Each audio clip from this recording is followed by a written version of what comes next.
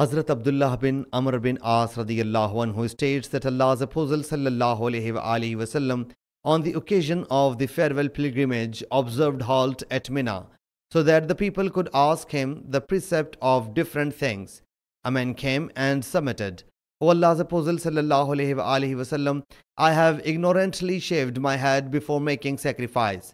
He sallallahu alaihi wasallam replied, make sacrifice now.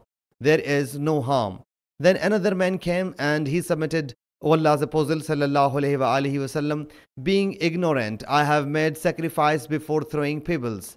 He sallallahu alaihi wasallam said, throw the pebbles now. There is no harm. So Allah's Apostle sallallahu alaihi wasallam was not asked about anything done before or after its prescribed sequence. But he sallallahu alaihi wasallam said, do it now. There is no harm. Sahih Muslim Hadees number 3143.